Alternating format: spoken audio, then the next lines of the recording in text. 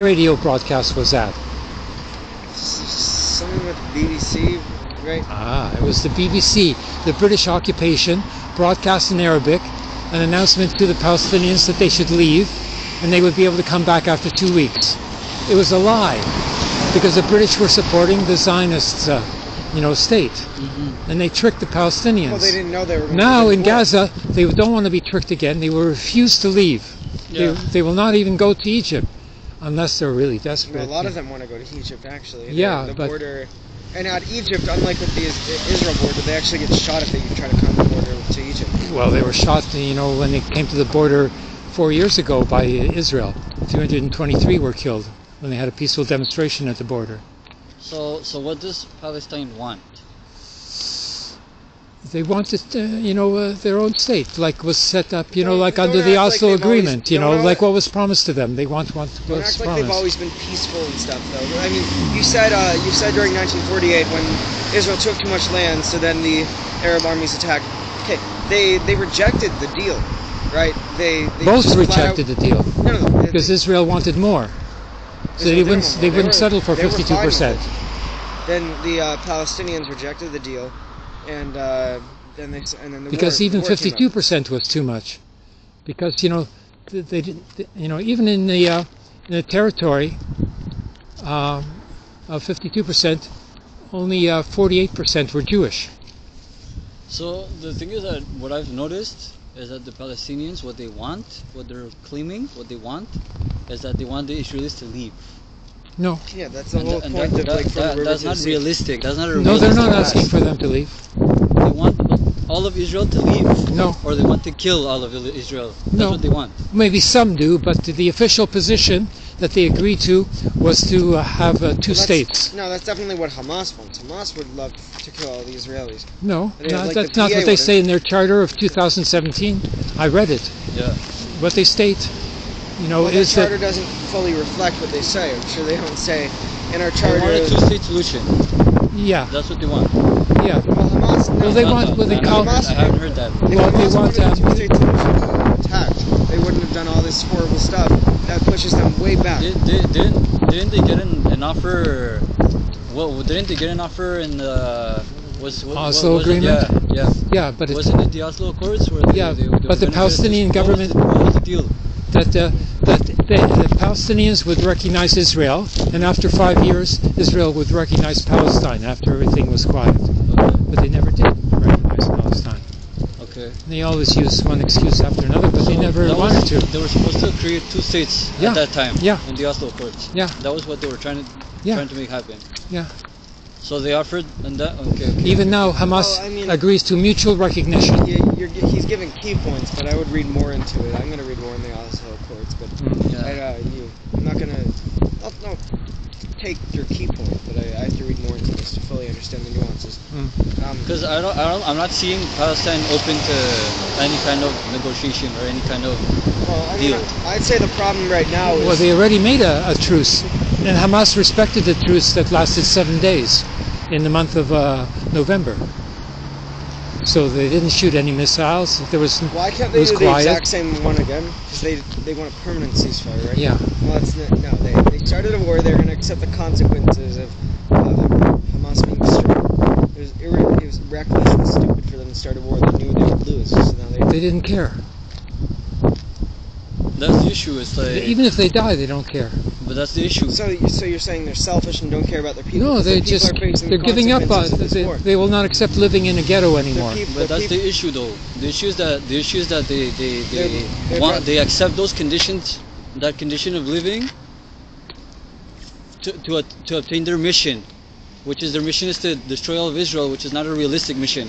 They're not so I want them to be more rational and try to make a deal. They would rather die than end the suffering. They're willing to make a deal, but I don't believe that. I don't believe them trying to make a deal. No, I'm saying Hamas would rather die than have peace. Exactly. Right? Because they're after if they wanted peace. Basically, yes. Yeah. Yeah. So do you agree with that or not?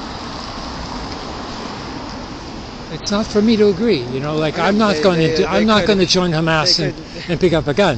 So they could say I don't we get agree. The hostages back, we surrender, and then they would be killed. I would assume No, they would under like condition of legal trial.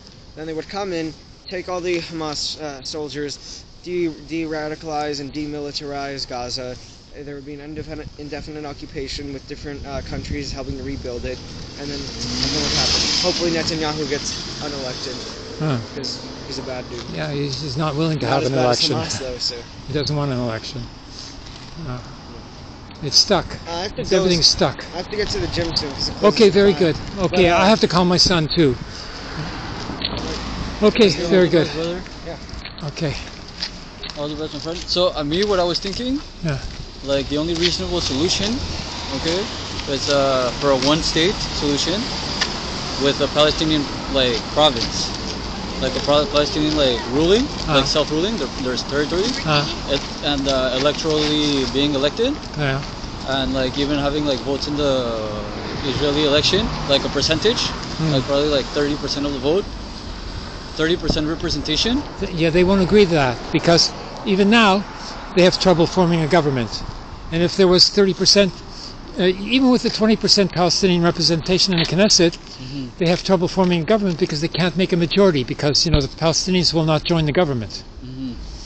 So they fight between themselves. It's very unworkable. That's why I call for a federation.